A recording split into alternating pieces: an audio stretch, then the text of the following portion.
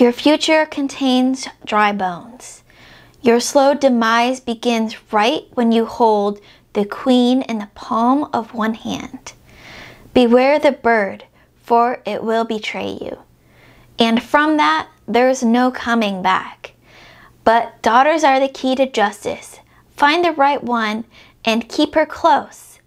All signs point to your murder. Hey y'all, it's Kate from the Apothecary and welcome back to my channel. Today I'm here to talk about How to Solve Your Own Murder by Kristen Perrin. This is book 1 in the Castle Knoll Files series, which I only just found out it was book 1 in his series when I was preparing for this video, but that's great news because I love this book so much and I wanted more of this town, so I'm so excited that we're gonna get more. I got the ARC for this book from NetGalley to review. This book comes out on March 26th, so today, the day that you're seeing this, the book is out. So if you like what you hear in this spoiler-free review, go and pick it up because it is such a good time.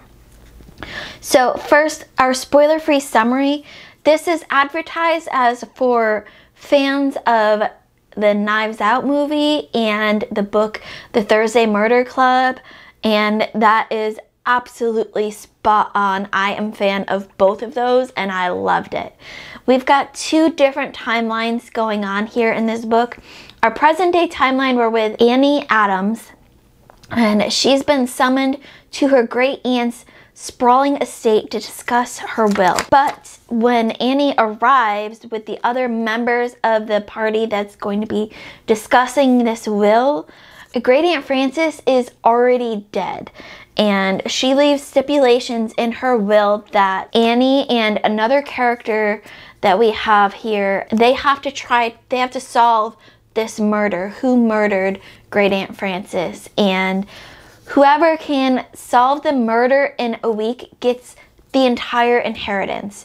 But if the cops, the detective, solves it before either of these two, then it goes to a real estate developer and they'll split it up and essentially ruin this historic part of town. And also, if they can't do it in just a week, then it goes to this realtor automatically also. This is all discussed within like the first couple chapters, so I don't think it's spoiler because majority of the book, at least like 80% of the book, is trying to figure out this murder. We get our second timeline through Annie reading great aunt Frances's old journals from when she was a teenage going on up to adult. It starts in 1965. Frances is a teenager and she gets her fortune told about a future murder, her murder, and she spends the rest of her life trying to figure out who's gonna be the murderer and how it's gonna happen, when it's gonna happen. She spends her whole life out trying to figure out this murder. I gave this one 5 out of 5 stars. I absolutely loved this book. It was such a fun book. So in our call pile breakdown, for characters, I gave this an 8 out of 10. They were strong characters, but there were a lot of them, and there were times when my brain got some of them mixed up, but that didn't last very long because of Perrin's writing style. Atmosphere and setting, I gave a 9.5. I thought it was absolutely perfect. This small British town with the sprawling estate that both gave our character room to explore, but it also gave us a home base to go back to. I loved it all. The atmosphere of this small town where everyone knew each other, but also everyone kind of begrudged great aunt Frances in their own ways for different reasons, which set them all up to be suspects of this murder at one point or another. The writing style, I gave a 9 out of 10. It was easy to read. It was engaging and engrossing. Trying to solve this murder and figure out who the murderer was. I was explaining to John what I was reading and he was trying to solve it at the same time with only getting limited clues, because if I told him everything, that would basically just be reading the book to him, and we didn't have time for that. Plot, I gave a 10 out of 10. Perrin is the queen of plot twists. Every time I thought I was getting close to figuring it out, something else would happen or be revealed, and that would have me going back to square one. It was so much fun. Intrigue, I gave a 9 out of 10. I was intrigued this whole time. I had to find out who did it and why they did it and how they managed to do it.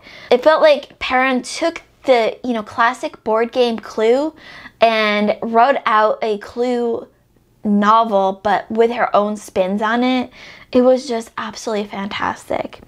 Logic and relationships, I gave a 7.5 out of 10. Logic, yes, that was there all the way, but the relationships, it felt a little lacking to me. Some felt a little bit forced. I wanted a little bit more exploration in them, but it did not stop me from enjoying this book at all. I gave enjoyment 10 out of 10. I loved everything about this book. It was just so much fun. You didn't know who to trust or who was the killer. Every person you met along the way could have either been the person that helped you solve the murder or the killer, or both at certain times, and it was just so much fun. My Compile total score was a 63. You divide that by 7, you get a 9, and that gives you just barely a 5 out of 5 stars. I love this book so much. If you are looking for a good murder mystery that will keep you thinking, keep you trying to solve the murders, page after page after page, even when you think you have it all figured out, there's something else that comes along. Highly recommend How to Solve Your Own Murder by Kristen Perrin. Comes out today, March 26th, so go check it out. If this sounded at all interesting to you, then I highly recommend How to Solve Your Own Murder.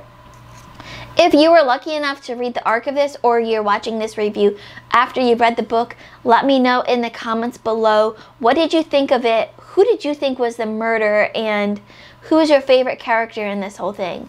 I absolutely loved it. I had these images set in my mind of all these different actors that could play the characters, and I think it would be a fantastic adaptation to a movie. As always, keep reading, and I love y'all to the moon and back. Bye.